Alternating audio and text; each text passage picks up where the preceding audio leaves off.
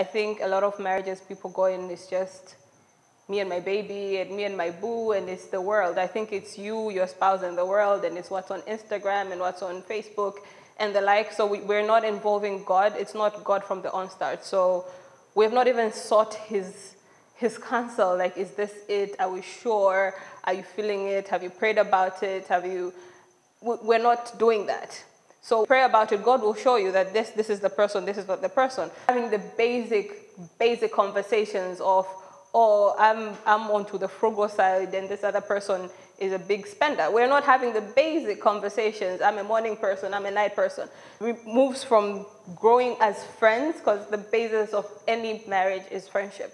You're not having that conversation that you're not getting to know this person. And the minute there's talk of wedding, you put that on hold, and every other conversation is just about the wedding and the dress and where am I getting the dress and the honeymoon and the colors and the cake.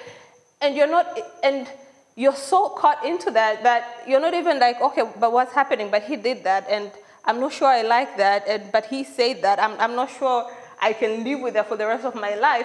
There are things you see, and a lot of people I know, they're seeing all these red lights, these red flags, but you're just like, I'm in this snowball and there's nothing I can do about it.